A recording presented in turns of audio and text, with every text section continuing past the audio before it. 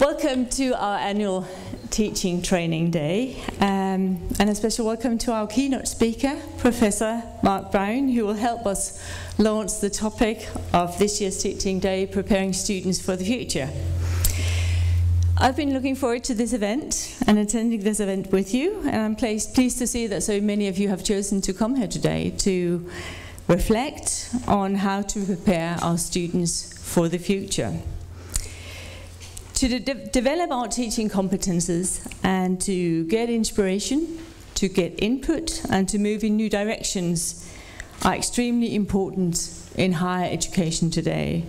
We know it, we hear it all the time from the ministry, from the industry, from the media.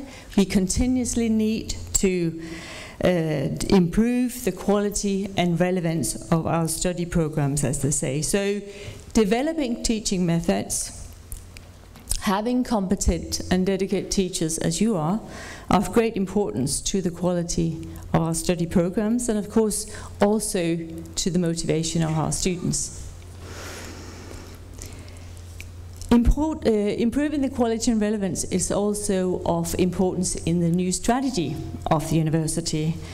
As you probably know, we are in the middle of implementing the strategy called Knowledge for the World, and in the strategy we emphasize our dedication to continuous maintenance and further improvement of our study programs. And in doing so, we focus on the key characteristics of Aalborg University, of which problem orientation is, of course, a unique part of the entire raison d'être of Aalborg University. And it's our ambition that the principles of problem-based learning continue to be the primary and pedagogic format of all the teaching activities at Aalborg University, and that's essential, and there's no discussion about that. But we also know that in order to improve the relevance of our study programs, we constantly must consider the way that the impact of new types of students, the impact of new staff members, altered physical surroundings. We talk about the lack of group facilities, but we must think in other technologies and other needs, and how all this may affect our approach to PBL, of course. It's also explicitly stated in the strategy that we shall consider new ways in which IT can become an integral part of problem and project-based learning. I hope that we can all use this day to reflect on our own teaching practices, of course, but also to help us or use this day to assist us in investigating how PBL and IT can be joined in meaningful ways. And we shall look at exciting examples later on in the workshops addressed in the program. Last but not least, a big thank you to the organizers who've been doing a great job to organize and put this event together for us, with guests from outside and dedicated members of staff presenting their own projects for us. But now we shall direct our attention to the theme of today's event, preparing students for the future. Thank you very much for the word, and I look forward to participating in this day as far as possible with you. Thank you very much.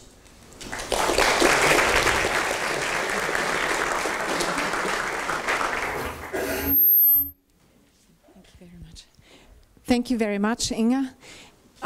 My name is Catherine Ottrell-Kess. I'm welcoming you also very warmly to today. It's a great pleasure to see so many of you, and also very rewarding to see that people are attracted to the activities.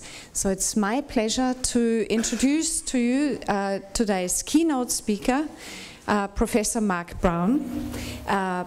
Mark is the director of the National Institute for Digital Learning at Dublin City University. I know Mark also in his function as chairperson of the steering committee of the ECIU, which is the European Consortium of Innovative Universities, of which we are part of. And so I have listened to a number of very inspiring presentations, which also lead me then to ask him if he was prepared to come and share some of his insights with us today. So I very warmly welcome you and thank you very much for being here today. Thank you very much.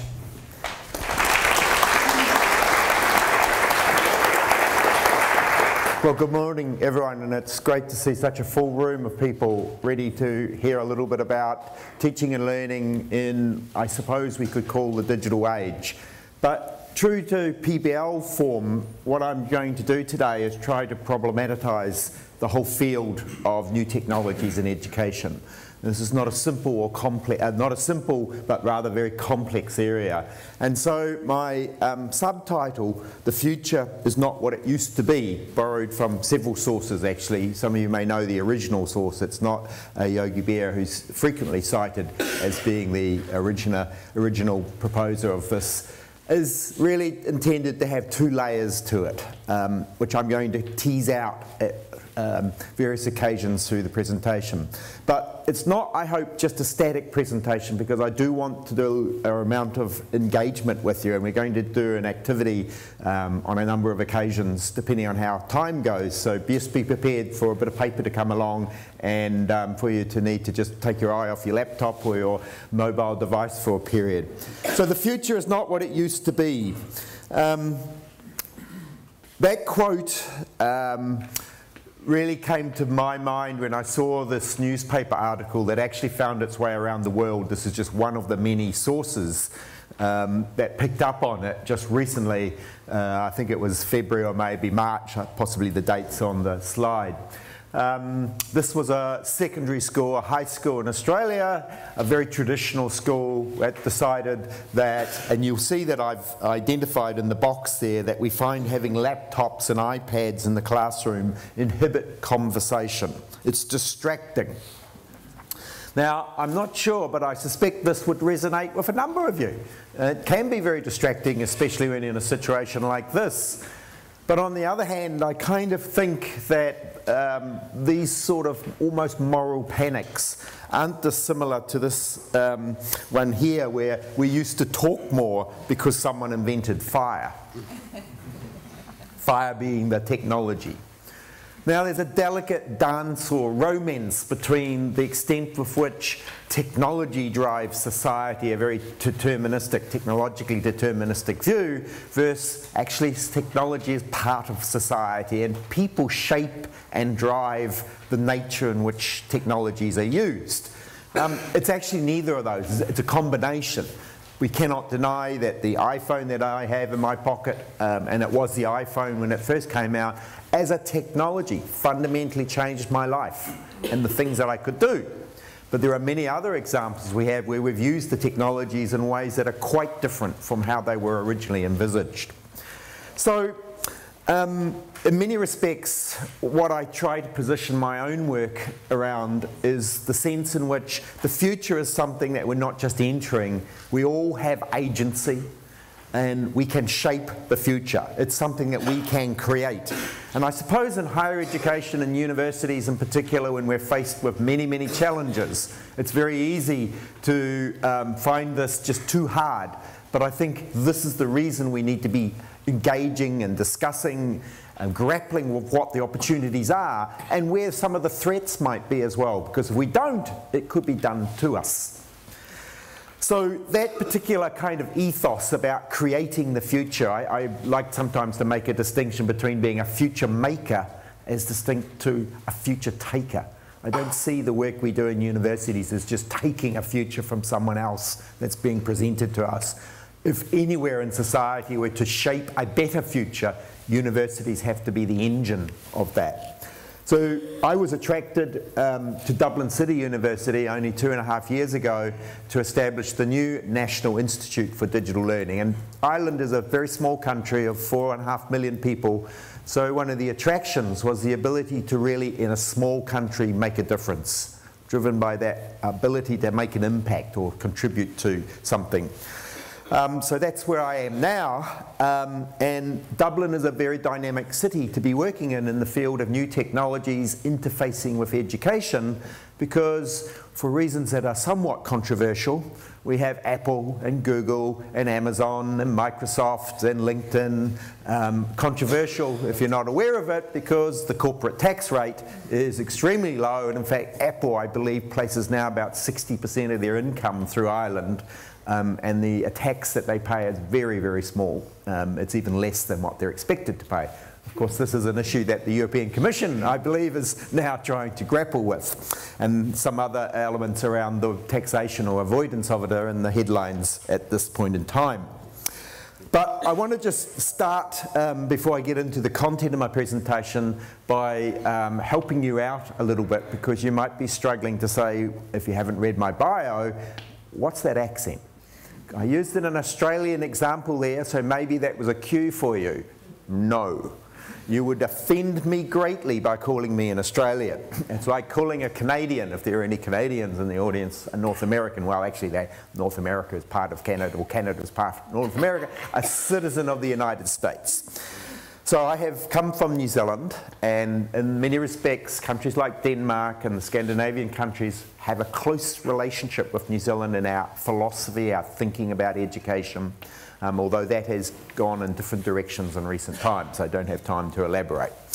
And some of you may be familiar with this image. Those of you who are not familiar, that's Hobbitville, which could be a typical New Zealand if there are many of you, and I suspect there'll be a good number who have come to New Zealand on more than one occasion, hopefully.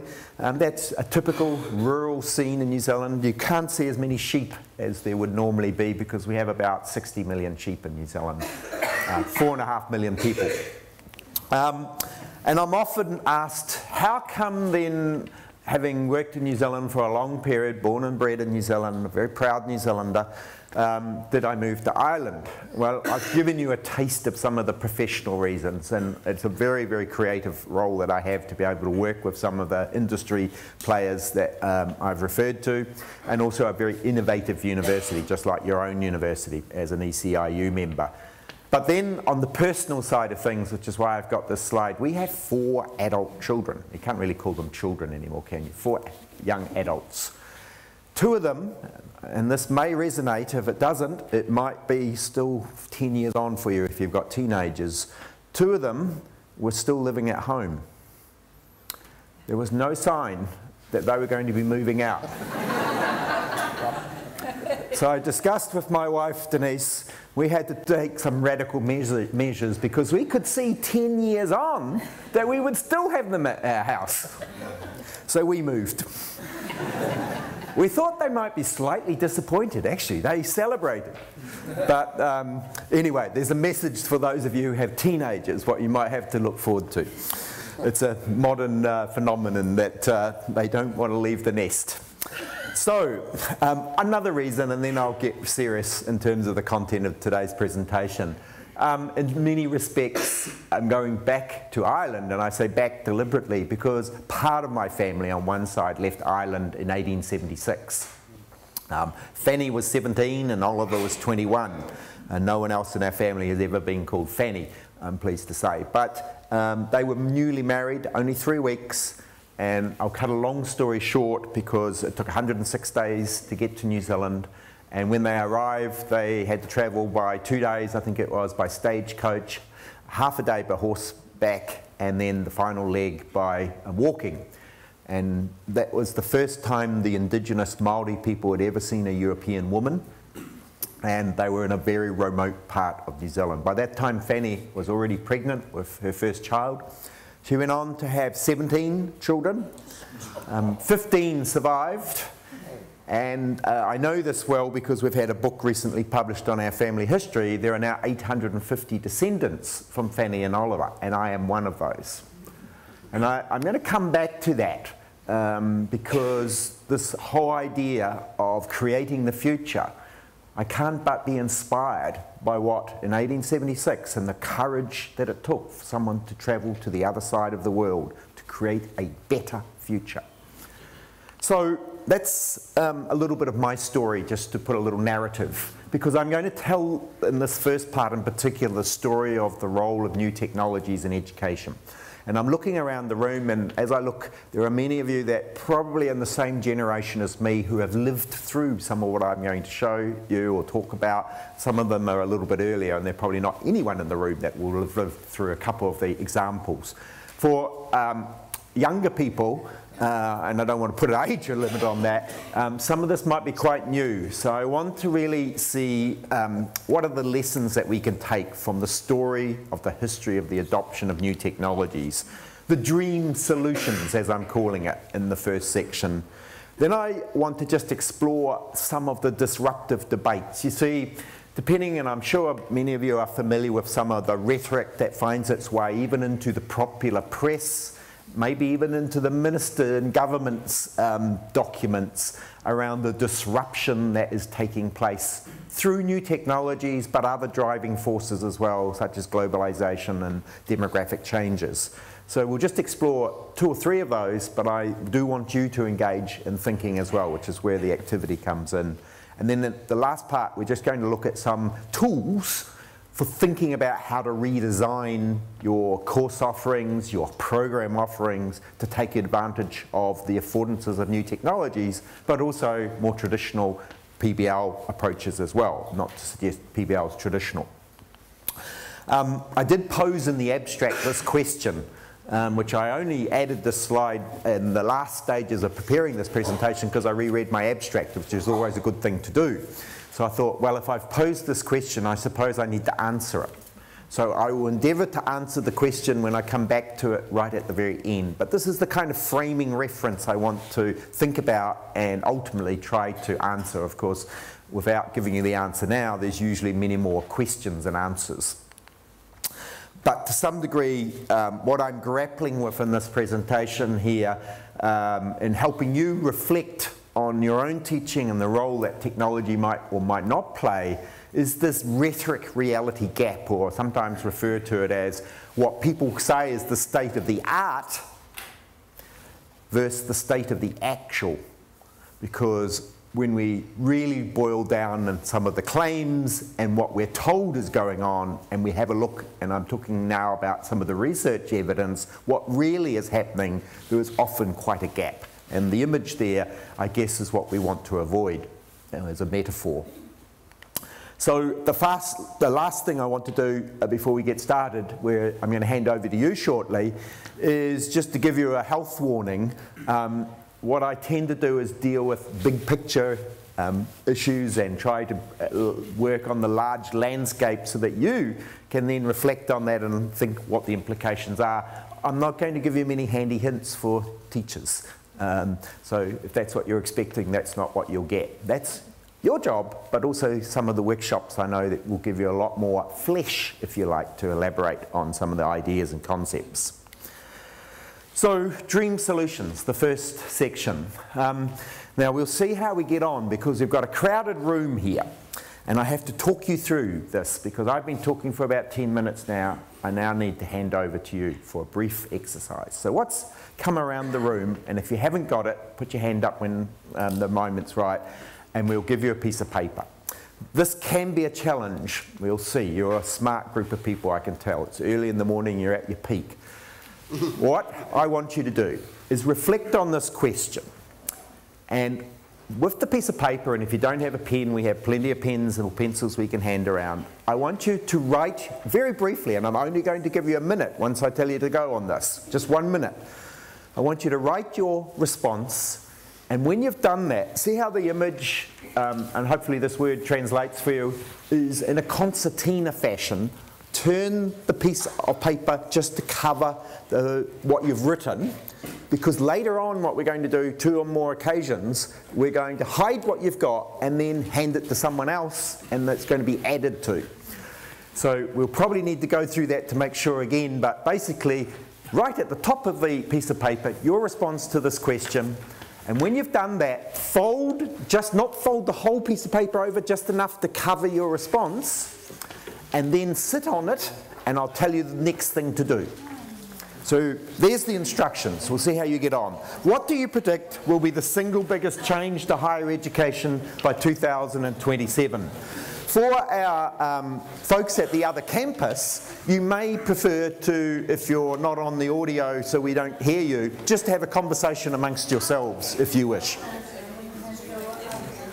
If you don't have a piece of paper, please show your hand. We'll make sure one comes around. So the clock is ticking, no more than a minute.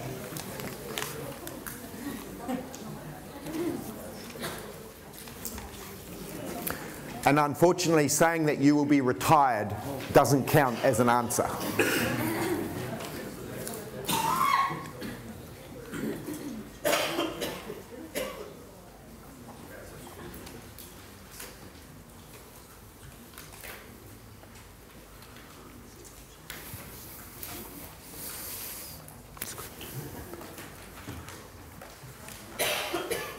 Okay, I can see that some people have finished, and I can just see a handful who have obviously caught the right instructions. If I just borrow that one for a minute, so you're just going to fold it over probably about that amount.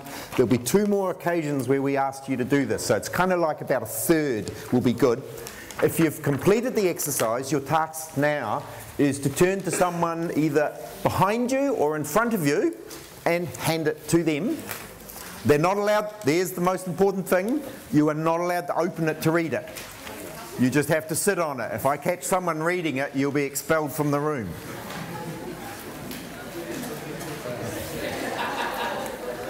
And if you wish, you can hand it on to someone else, as long as you keep one in your hand.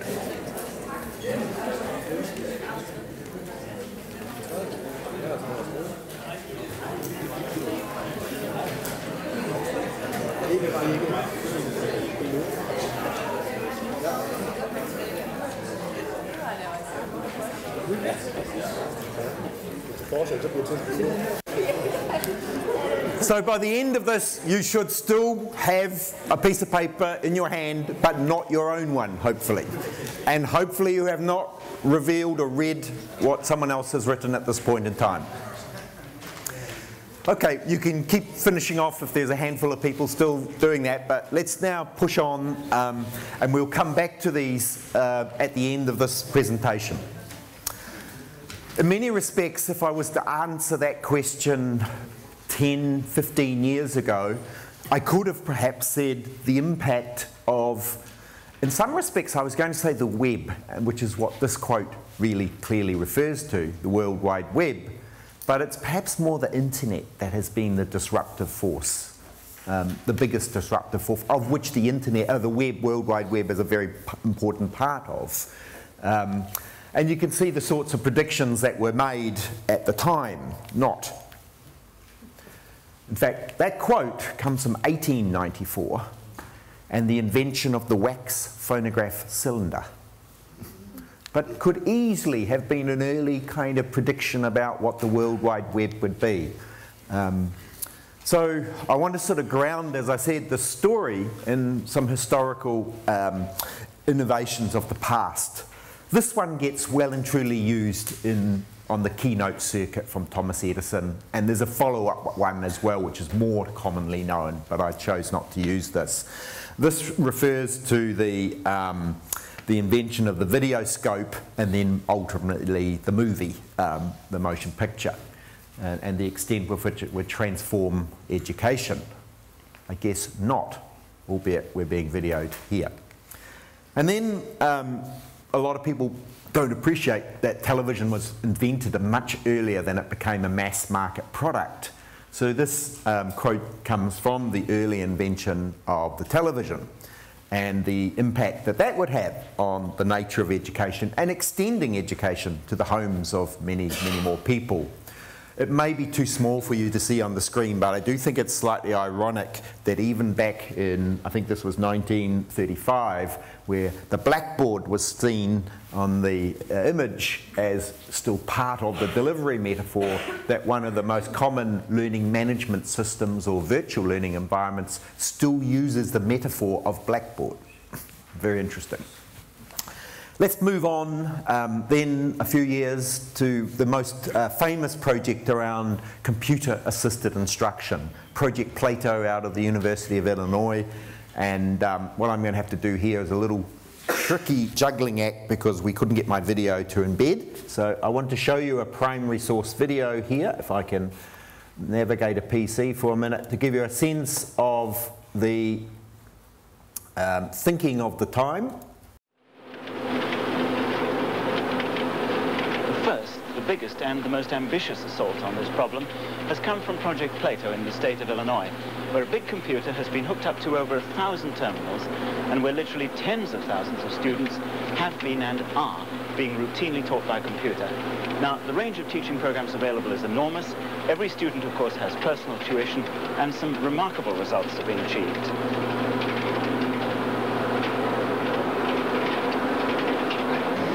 This computer is the heart, or I suppose you should say the brains of the Plato system. By world standard, it's not a particularly big computer, but it knows the names of thousands of students and how well or how badly they're doing at any particular moment.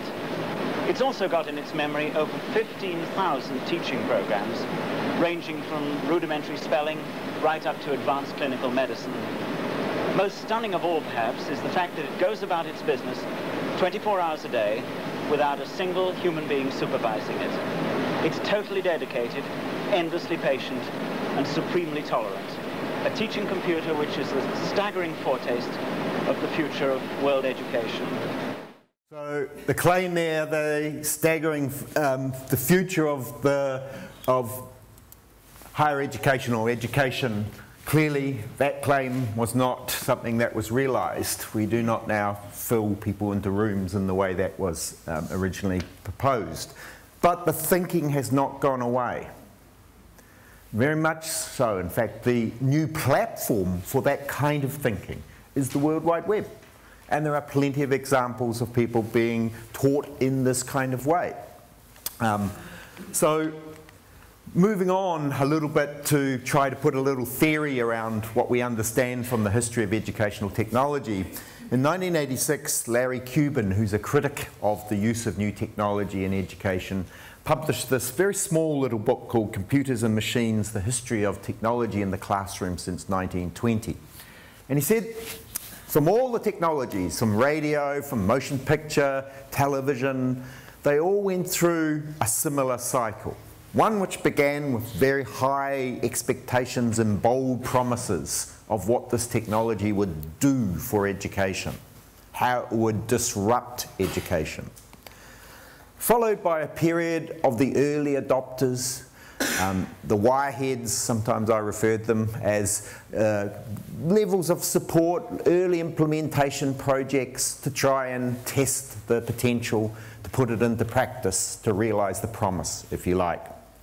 And then Cuban said in his study that the third phase was this period of subsided enthusiasm, waning interest, where effectively people are now starting to question the technology because it didn't live up to expectations, and importantly, in most cases it didn't mesh with the real classroom.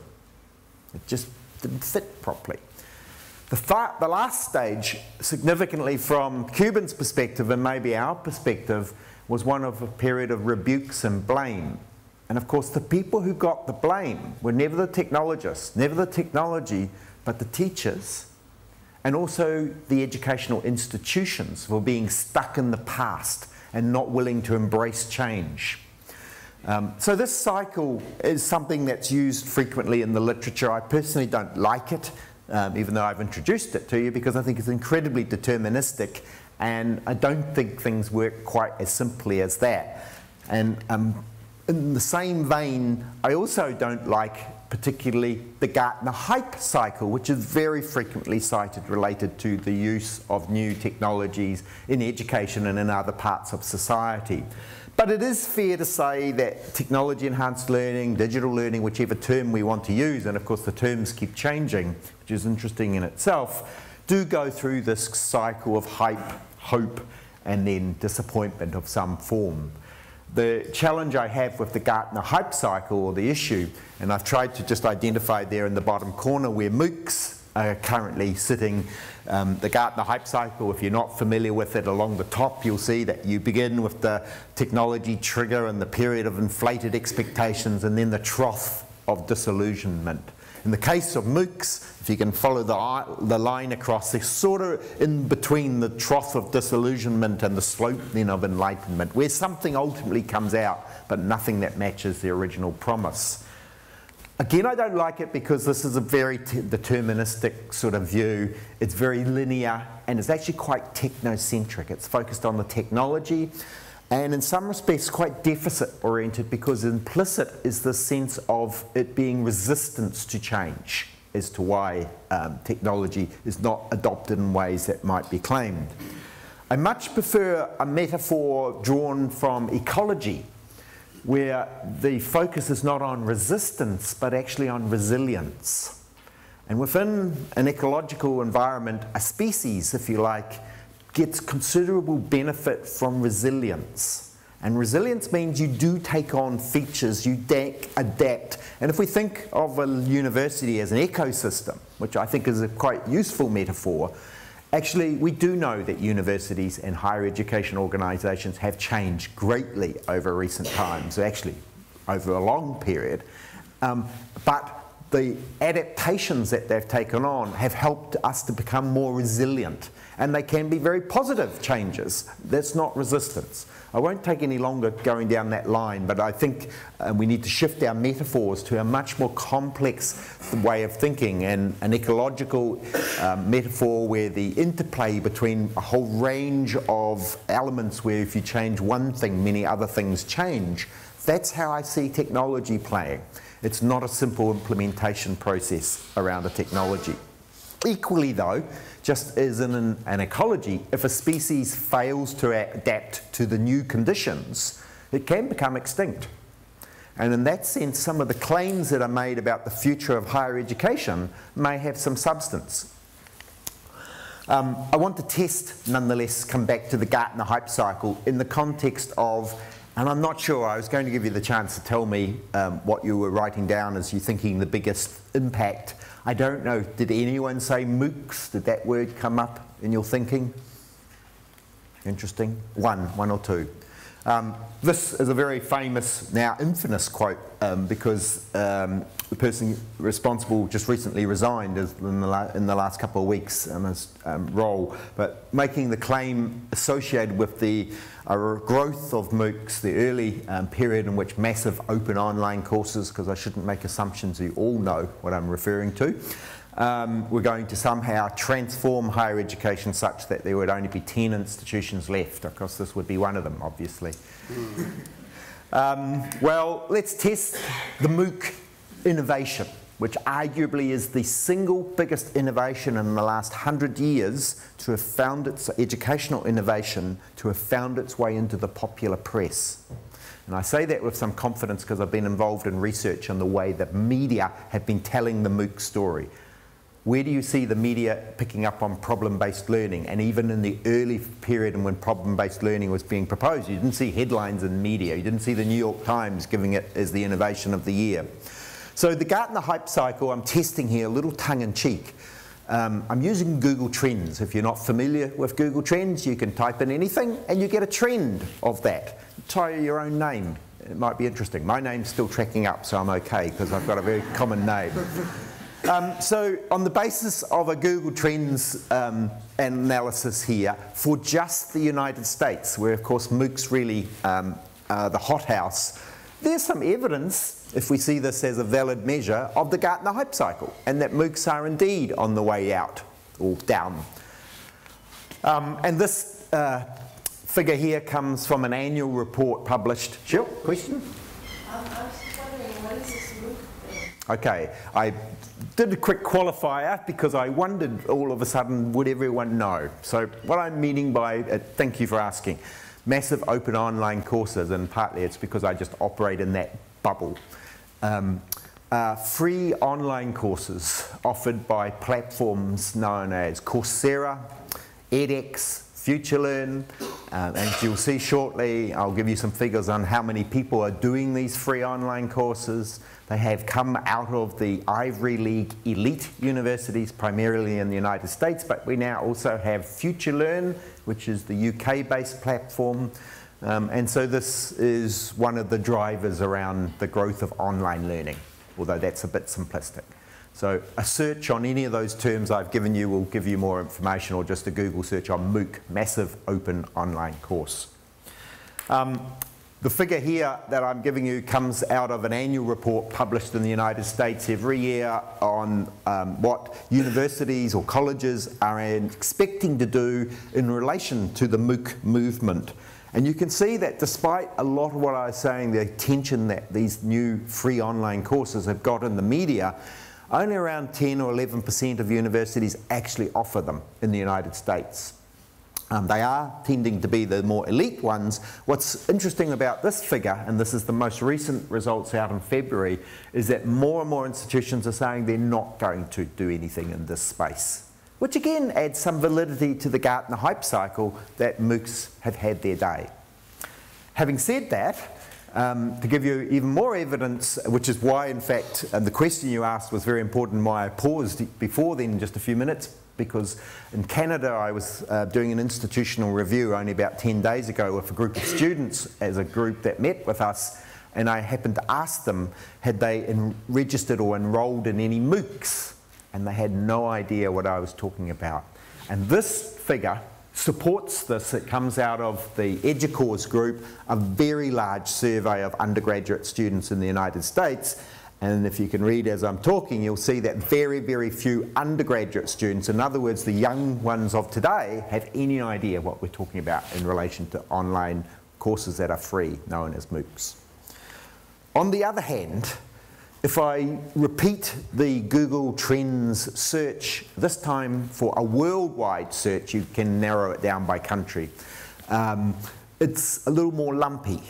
And perhaps some suggest that there's a lag effect. The United States was leading the way and Europe's always behind, so there will be a catch-up at some stage. I think it's very simplistic.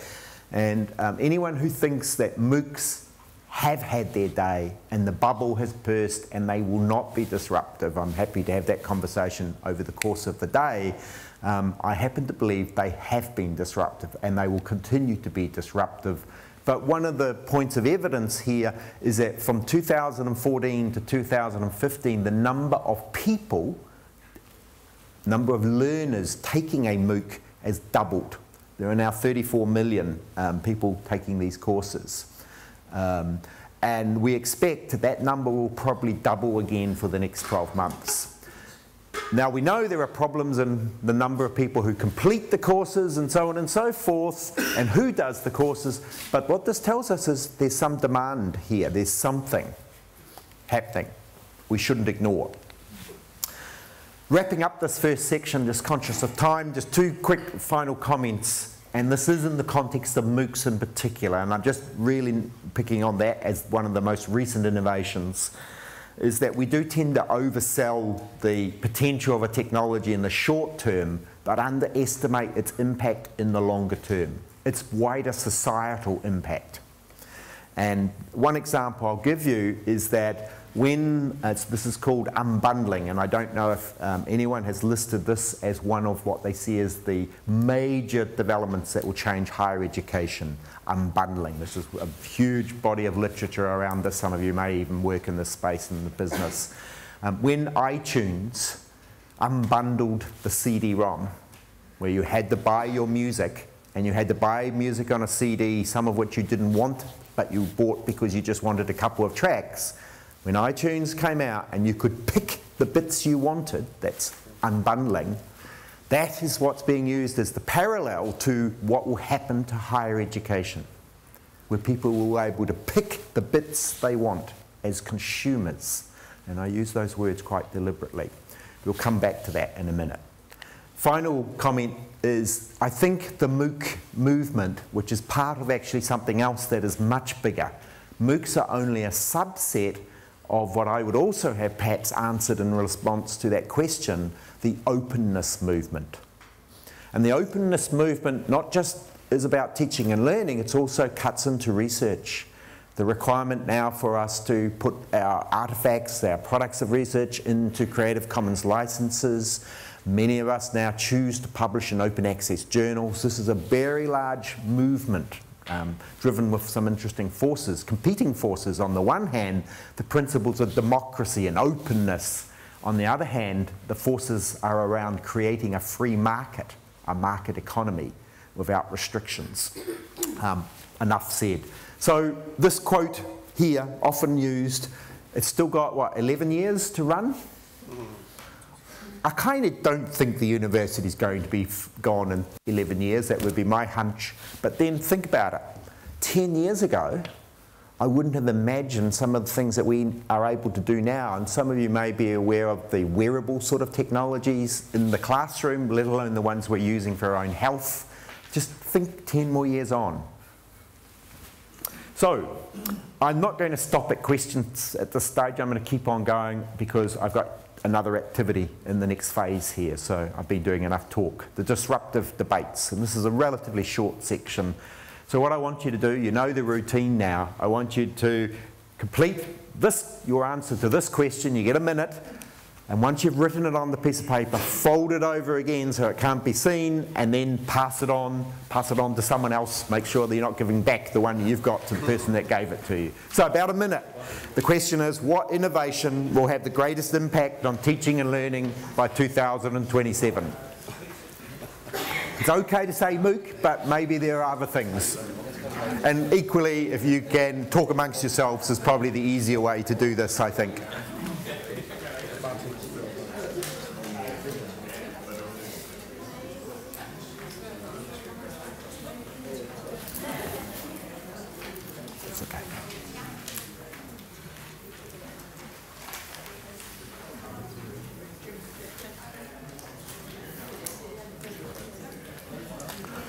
And I'm not suggesting that this has to be a technological innovation.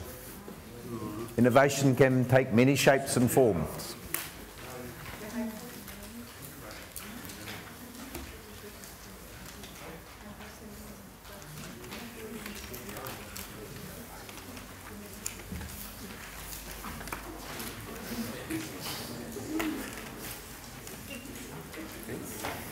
So if you've finished, pass it around. It can move several times.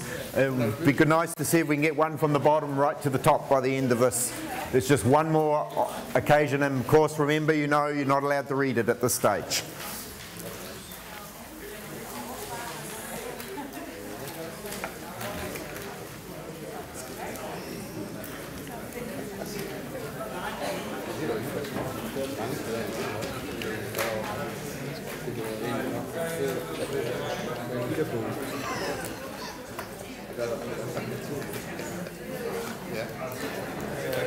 So whilst you're just getting those around the room, the last ones, I'll just push on. And in this section, I just want to tease out just three potential disruptive debates, and somewhat, again, in a problematic sense. One or two of the ones I've chosen might match what you've selected, but I suspect you have been more creative.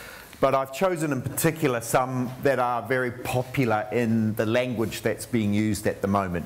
Remember, all of what we're talking about also needs to be anchored or rooted in the first section of the claims about new technologies and the impact they will have or not. So the flipped classroom. Does anyone here not have heard about the flipped classroom previously? A couple, just a couple. I won't explain it in detail because actually I don't think there is a very clear definition, which is an interesting thing in itself. But what I found interesting in asking that question just shows you how quickly that concept, the flipped classroom, has found its way around at the academic community. I would say at least 80% of you have heard of it. So the lecture. It's pretty much what I'm doing right now, you know. And again, always a bit mindful when I use this slide because it gets recycled in a lot of keynotes. If you look really closely, you'll see that there'll be someone asleep. There's someone talking to someone else. If they had a laptop, they would be answering their email as well. But the lecture has a long history. And I'm very conscious it's pretty much what I'm doing right now in a lecture hall or lecture theatre. And I can't see anyone, but then they might be hiding right up the back that's asleep because that was me when I was a student. I didn't really enjoy lectures and never took notes, but that's a separate story. I won't elaborate, I don't have time. The lecture has come in for, in the last few years, a lot of a bad rap. And I've got a slide here that comes from, I think, The Guardian in the United Kingdom, saying effectively that the lecture should be ditched. It's a bad methodology. People don't learn. And then another one here, which actually I'll jump to the reference, and these slides will all be available as well if you want to take down any of the URLs to follow them up. Out of the Academy of Sciences, this publication, National Academy of Sciences, this publication last year that then found its way into the popular media saying, and we have the evidence to show that the lecture is bad. But we still do it in a lot of cases. I know PBL is very, very core to what you do, but lecturing still happens. And here I am giving a keynote as a lecture. Well, I think we just have to drill down a little bit more deeply here, and in terms of even the study, which comes from a very reputable source, I think it has quite a number of methodological weaknesses. You see, I gave this presentation yesterday in Copenhagen, and the way I'm doing it today is quite different. I've got a different audience. There's just more people here. It's not the same. So and I'm the same teacher. But there is no such thing as the standard lecture. People will do it in different ways. So when we make gross generalizations like the lecture is bad, I think we lose sight of just how different kinds of pedagogies, even within a methodology. I would make the assumption that PBL here has a huge range of ways in which it's interpreted and implemented for your discipline that's appropriate for your learners. So lecturing a group of 100 first-year students will be very different from lecturing more senior students, more advanced. So I just want to point out, if you see people talking about this, it's not what it might seem. And the other thing is, the modern lecture theatre is very different, perhaps even from the facility we're in right now. The modern lecture theatre, if you get the opportunity to influence your university when you're refurbishing spaces, which I try to do in my university, typically allows lecture theatre seats to flip around. So the activity that we've been doing, you would be able to actually more easily collaborate. But another technique in modern lecture theatres is to ensure that 2 rows are at the same level. And then when you flip around, you can do group work. People do group work in lectures. It's just not as easy. But the modern space is designed fundamentally differently. So again, lecturing is not just the one methodology. And then, very recent publication, if anyone wants a really more academic interest in the flipped classroom and what we mean by the flipped classroom, because I'm truthful in saying there is no common standard definition.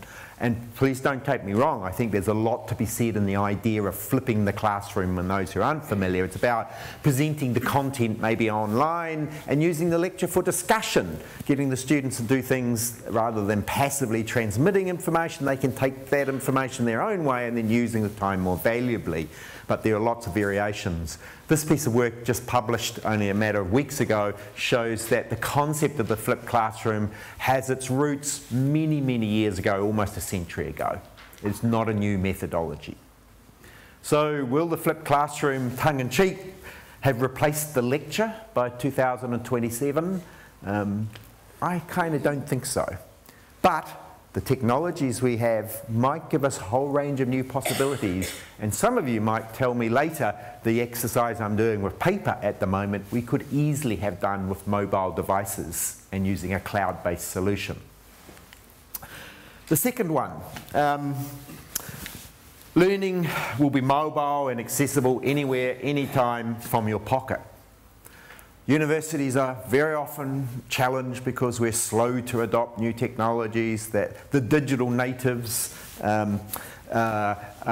using this technology, and this is again one of those kind of popular things. In 1986 we used to dance at concerts, but 2016 now they click, tweet, video, share, so on and so forth. These are in theory the digital natives. And if you want to subscribe to this view, most of us in this room would be the digital immigrants. Now, as a quick aside, before I come back to the mobile focus, the literature about the distinction between digital natives and digital immigrants show that this is just not empirically true. It's just not accurate. The distinction is not generational at all. In fact, some of the most high-tech people can be very senior in age. So this is a very dangerous dichotomy, and most dichotomies are not helpful. But it still gets used, including my own university president sometimes uses it to capture the sense that we want to be a modern 21st century focused university. So the idea that the mobile is going to transform the learning experience, we've all got them. Some of you are probably answering emails and doing other things now. It has certainly transformed our life, if not our learning. On the other hand, like DCU, where I'm from, and my previous university in New Zealand, we use Moodle as our virtual learning environment or learning management system. And wherever I go, I frequently hear people say they hate the learning management system. It doesn't matter whether it's Moodle or Blackboard or Canvas, there are a whole range of them. It's a very strong metaphor for what's wrong with IT in the institution. And when I hear this going to lots of different institutions, I know it's not the actual platform itself. It's something different that's going on. And the argument is that we're trying to put our students into this clunky system when they're elsewhere. They're on these devices, and I happen to pick up, there may even be some of the colleagues, co-authors in the room, the Networked Learning Conference this week in the United Kingdom. It's a very, very theoretical and really good cutting-edge conference. There was a paper presented from some academics from the university talking about how your students are on Facebook. I can point that reference out. And that's the reality.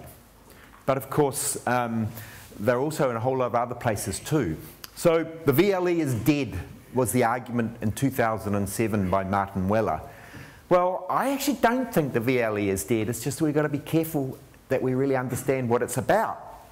And in some respects, this survey, again coming from the United States, but it's a very large sample that they do annually, so it's got, if not validity, reliability in the sense that it's repeated.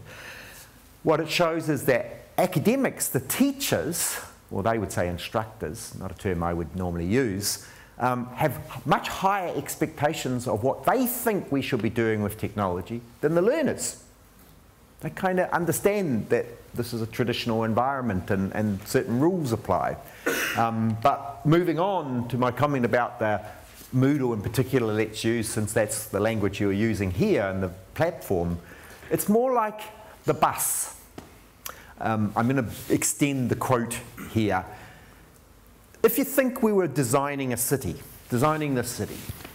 would you ever design a city, a modern urban city, without public transportation? Whether it be a tram or a bus or a metro? You know, it's not a Ferrari. It's not going to look good when you're in there and wanting to look really, you know, cool.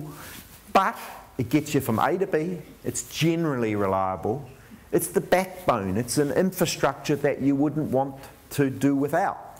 And so that's, for me, where Moodle, the virtual learning environment, sits, because students can submit assignments and do other functions, and you can do some reasonably creative things, but if that's all you're trying to do in the bus, it's going to be a bus experience.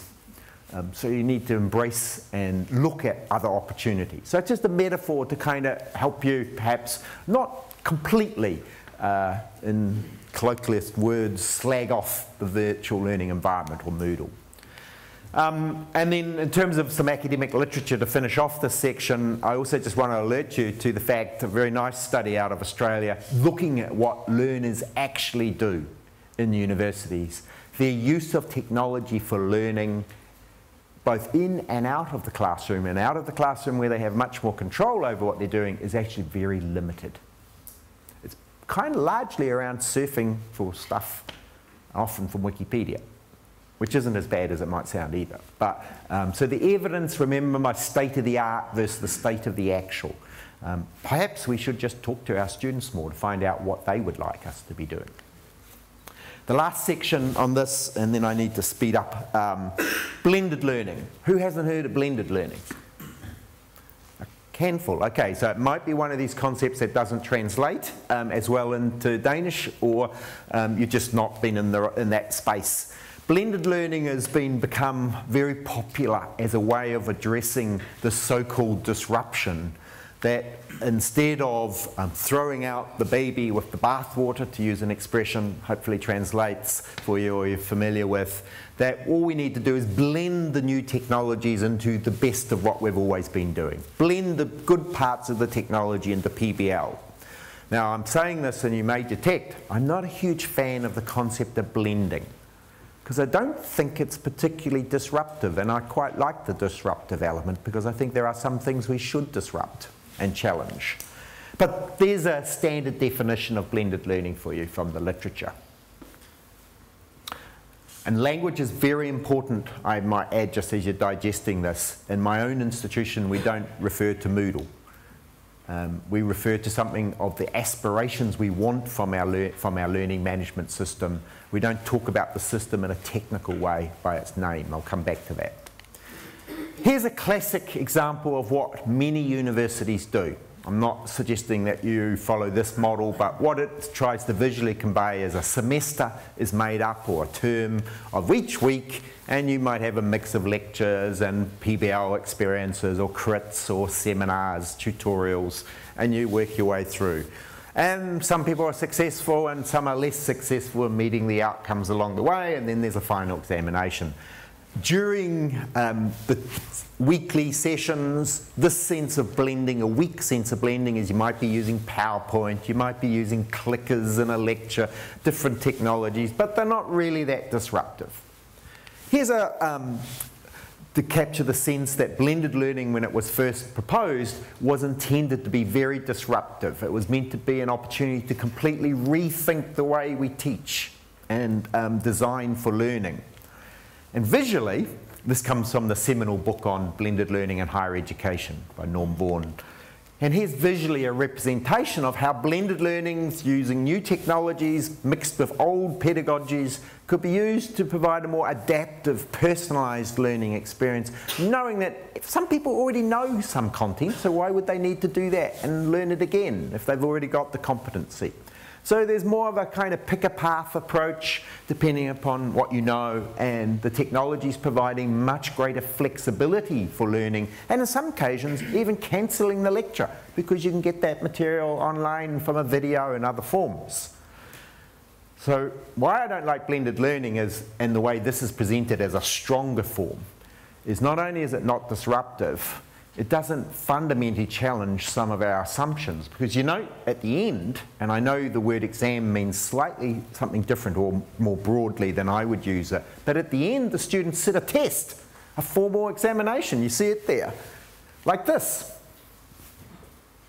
And at DCU, they do this, they're doing it right now, and the examination is normally 3 hours long. Yes, it might not be the whole amount of the assessment, but there's still a large amount of assessment. And you know what? They're not allowed to bring any technology in. Even their watches are banned now. Interesting response to technology here. I personally couldn't write for 3 hours. So for me, that's a very good test of how far we've really come in being disruptive. We're trying to fit the technology into a very traditional way of doing things.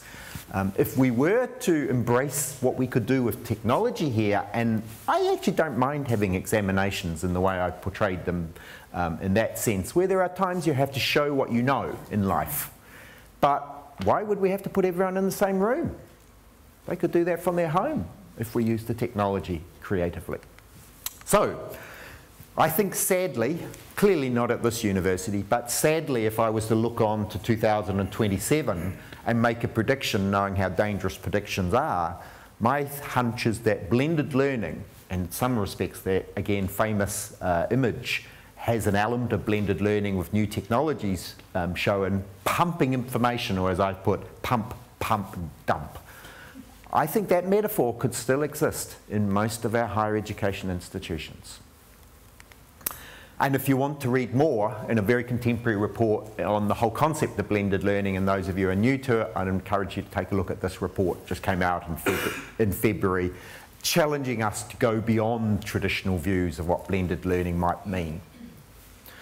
So those were just 3 examples that I just wanted to sort of unpack for you, and in a problematic sense. And please do not take me wrong here. Technology has enormous potential to transform the teaching and learning experience when used well. But I think the path of least resistance is to use it in ways that graft onto the ways we've always done things without challenging what we've done in the past. Final section, and I'll be as quick as I can. We want to start off with that. This is the final activity for you. This is a little different from the other ones, and I just need to scaffold it a little bit. You see, one of the things that we know about, I'll use blended learning, is what your fundamental understanding of teaching and learning, the kind of philosophy you bring, that's going to have the greatest impact on then your choices and how you use new technologies. So I just want you to take a minute to reflect if there was one metaphor or just 2 or 3 words that captured you, to give you a bit of scaffolding. Sometimes people talk about seeing themselves as a coach, like a sports coach as a metaphor. So think about it. Is there something that comes to mind when you try to describe your own philosophy? And I'll come back to that. 1 minute.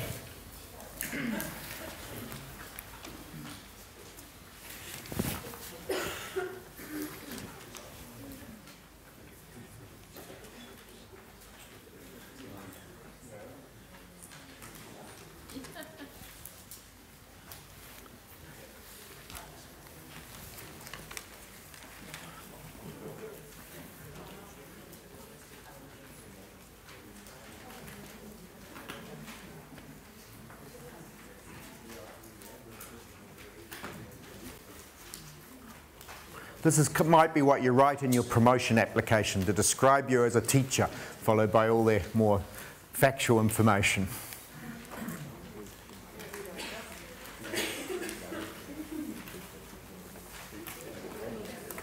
So again, make sure that you're left with one at the end, because otherwise you might get shown up when we pull them all together.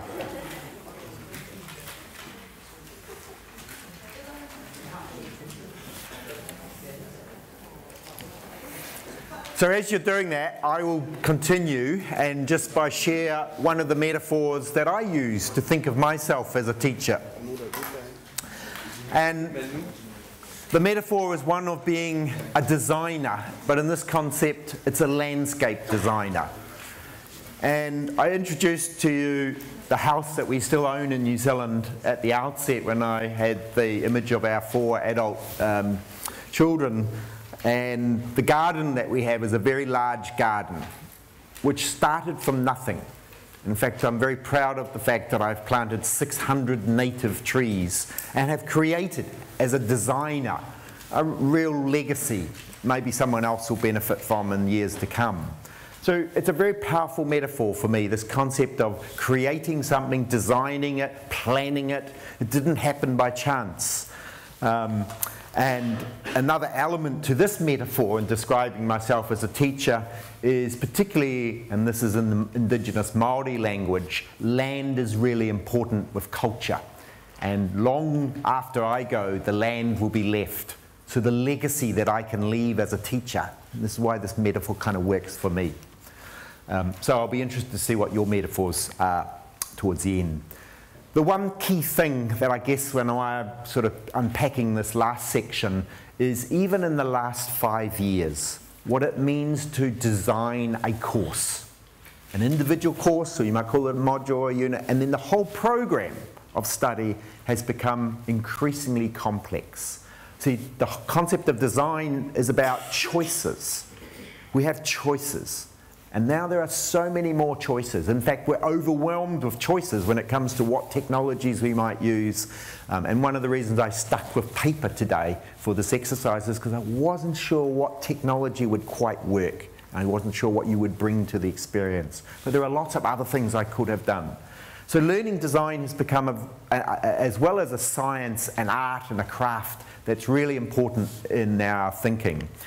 And people like Gráinne Knoll, who was the author of that previous slide's quote, published a number of frameworks. This one's the 7 C's of learning design that I'm just giving you examples if you wish to follow up. I personally find these a bit too linear, although Grania does not suggest it's a linear steps, but I don't see it like that. I see design as a much more creative process, and if there was a metaphor I was to use for design, it's probably more like a jigsaw. I'm putting bits together and I move them around.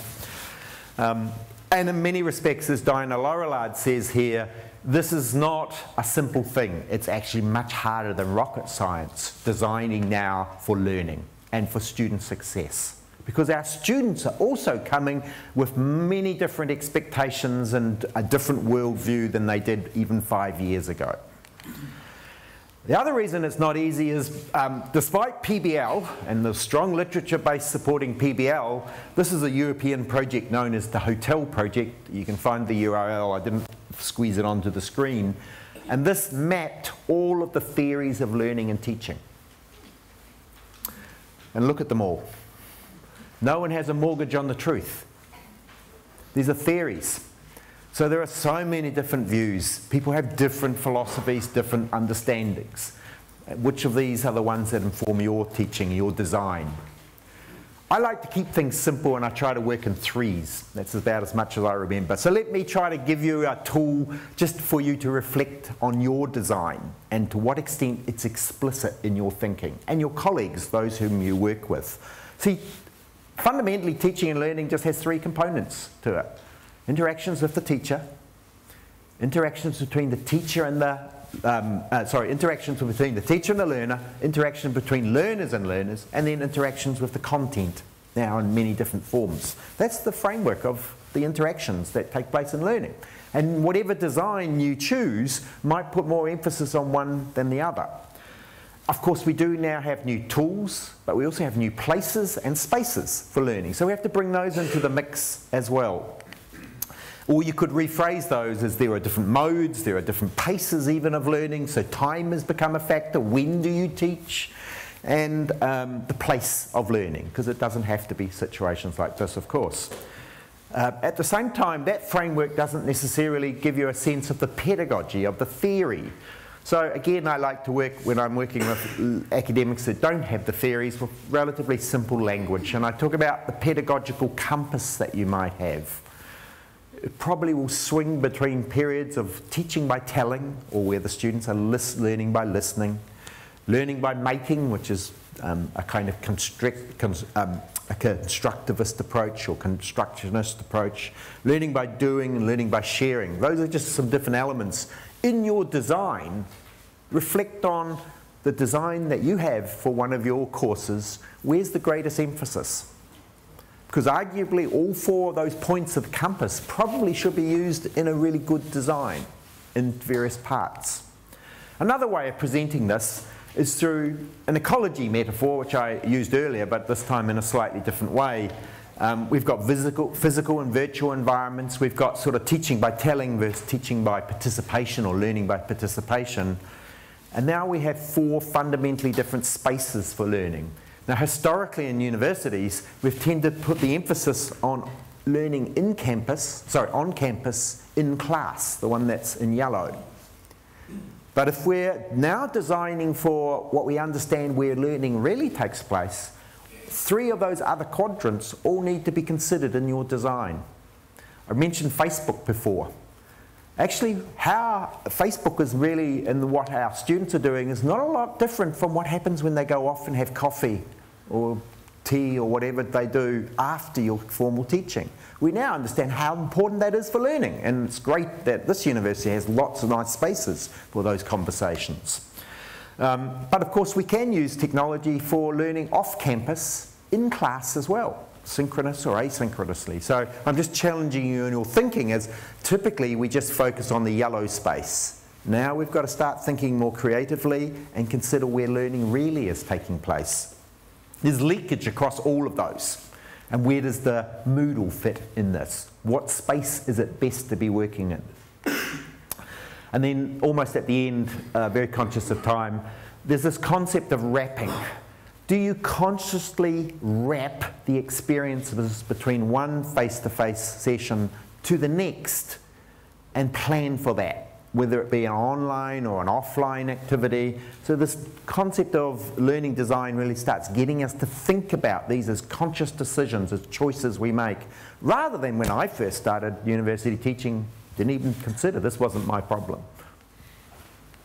So the last slide in this section before we wrap up is just to also alert you to the fact the choices you make, and of course the learner has a role to play here, have huge implications for the experience the student has. One small change to your assessment can have a huge impact on the learner for better and worse. My previous university, we used to ask our staff to use this little tool called a student workload calculator. It was a web interface.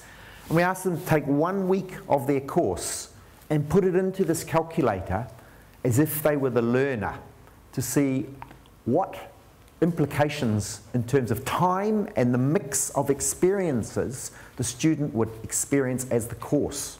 Because you see, if you chose to add a YouTube video to your course because you found something really good as an open educational resource, you don't have to make it, it's excellent, and you don't take anything away from your design, you've actually just added to the student's workload. And if you don't follow the principle of substitution, then you could end up, despite your best intentions in digitizing the experience in a really rich way, leading to less levels of student success or creating problems around student success just simply because of the overwhelming workload. So that's a cautionary note. Actually, when it comes to, this is the final slide, sorry, I forgot about this one. When it comes to metaphors of teaching, actually this is probably the one that resonates more than the garden designer. I just wanted to show off my garden. As a storyteller. And a storyteller not in telling a story in a monologue like this, but sitting around a campfire where old wise-timers told stories to those who are young and just thriving for knowledge and learning, hearing the stories around the campfire. But also in the design of my courses, I also want caves where the students can go on their own in quiet periods of reflection to do their own learning. So the campfire for sharing and telling the stories and respecting the stories of others, not just my story. But then also the watering holes. I guess you could see this as the water cooler effect, creating the opportunities for informal learning outside here when we finish and are able to have a break. And lastly, mountaintops, where you can celebrate the accomplishments of learning and share what has been done. Very powerful. So that's kind of where I come from more. Very much time to wrap up. Conclusion. So my family left Ireland in 1876, as I told you at the outset, and I gave you a sense of which I'm in awe of what that would have taken, the courage that it would have taken to leave to go to another part of the planet where many people still argued that the world was flat. And at 17 years of age. And to then have created, if you like, and be driven with this sense of betterment, of creating better outcomes. Because the truth was, if they had stayed in Ireland at that time, I certainly wouldn't be here now, but their life, I think, would have been pretty grim. Because they didn't leave Ireland because they were wealthy, I can tell you that. So I think there are some lessons here for us about having the courage to explore new spaces. We think that we are the generation that is creating and the new frontiers. I'm not quite sure that's the case in light of the historical example. And the last lesson is really, as I said at the outset, to be a future maker. This is, for me, the hallmark of what it means to work in a university, to prepare students who will be the future makers and shapers of a better world for us all, and not just a better country, which is a point I want to emphasize. You see, in whatever we think about new technologies, I really want to see them anchored in some kind of moral purpose, some grounding, to understand that, and you can challenge the empirical basis of this work. But John Pilger, some time ago now, argued that despite all of the huge advancements in technology, and I showed you some of those, including television and more recently the internet, the wealth gap between the rich nations and the poor nations has more than doubled. So when we hear that technology is going to solve these problems, I'm very suspicious, and this data from the World Bank was just published in February, showing that still less than 50% of the world's population has internet access. So we kind of think this is now just the new normal, but it's not the new normal. Yes, mobiles are advancing things quickly, but we live in a very uneven world. So I guess if digital learning is the dream solution, the problem it's addressing for me, you may have a different problem, is one of what's known as the iron triangle, promoting access to education, because we just know how transformative education can be, enhancing issues around or addressing issues of cost. Who pays for this? And technologies can reduce costs. There's evidence. The MOOC is showing that. So there is something in the MOOC, but also enhancing quality.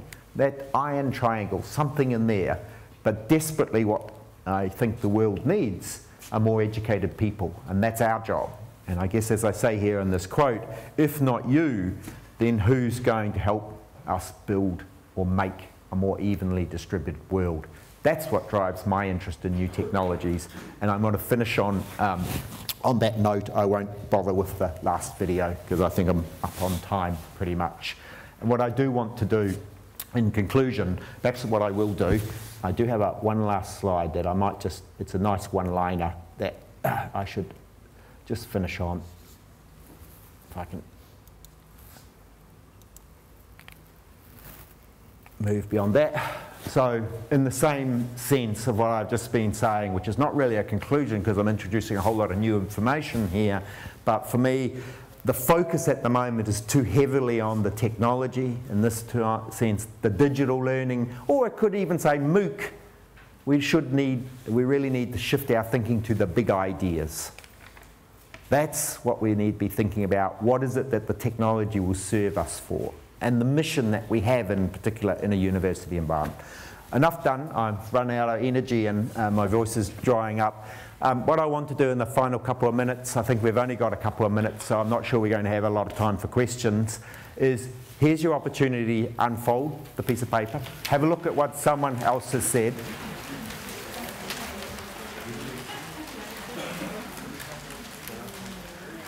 And what I propose we do, rather than take questions, is give you the opportunity. I may have to report this back for the benefit of those on the other campus. We'll just hear from a few of you any interesting ones that come through. Anyone got something interesting? Do you need me to remind you of the questions? I can do so if necessary, but anyone got something interesting about that first question? What was going to change higher education that they think is worth sharing? Don't be shy. Remember, it's not yours, so you've got nothing to lose by sharing it. Unless it's found its way back to you. Thanks, Catherine, with the mic. Yeah. We need a volunteer. Read all three of them out, otherwise I'll pick someone.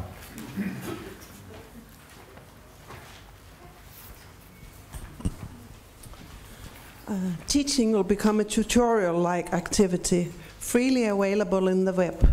Hopefully the quality won't be degraded too much. And do you want to read the other ones as well you've got? Yes, there's not a number 2, but there's a number 3. Designer, facilitator, conservator. Very nice. I like the last one in particular. Pass the mic to someone else and then they can't ignore.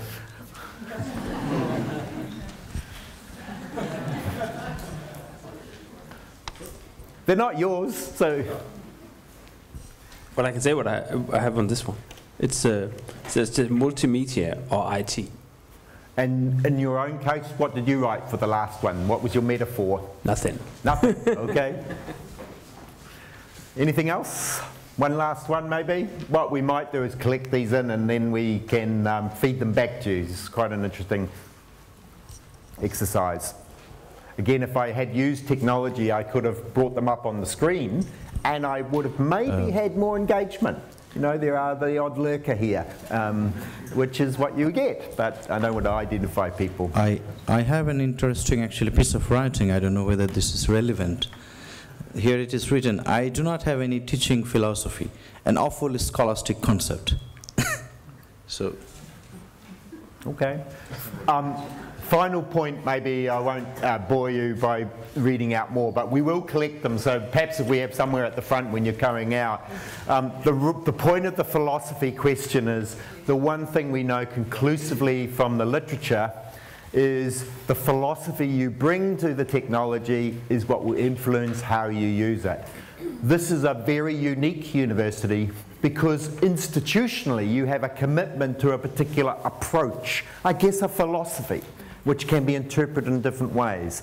Not many universities have that. My university does not have that. So I think you're very well placed to be much more cohesive and strategic about the kind of choices you make in terms of technologies for the right ethos that you're trying to promote and the kind of student experience. Hopefully there was something from all of that. I was just going to suggest that we might ask Esbjerg Sure. to Yes. reflect on that. Thank you.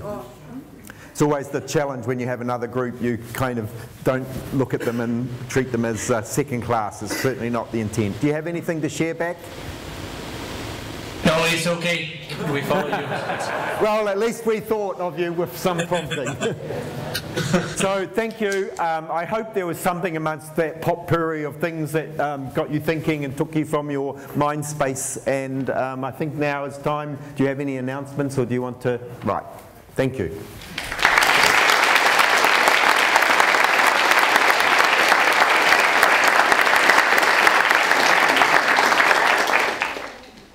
Please stay. Oops, no. Please stay. I want, on behalf of all of you, I would like to take the opportunity to thank you very much for your presentation. It's certainly very inspirational, and of course, it reminds us if we want to really shape and influence the future of our students, we need to be highly reflective and very selective in how we are approaching our teaching, and also try and perhaps be innovative with the different possibilities, old and new technology that allows us to, advance into new dimensions. So I would like to use this opportunity to, you have shared your wisdom. I'm going to share a little bit of our wisdom, and so. Just a few small booklets. This is just to share with you our vision and also a summary of what PBL is about, and also a book, and this is wrapped up, but it includes I will reveal what the book is. It's called Visions, Challenges and Strategies, PBL Principles and Methodologies in the Danish and Global Perspectives. And it's edited by very dear colleagues here, Lone Kroh and Annie Arup Jensen. And it also shows how significant and important pedagogical thinking and teaching approaches are to this university. Thank you very much. Thank you again. It's been an honor. And thank you.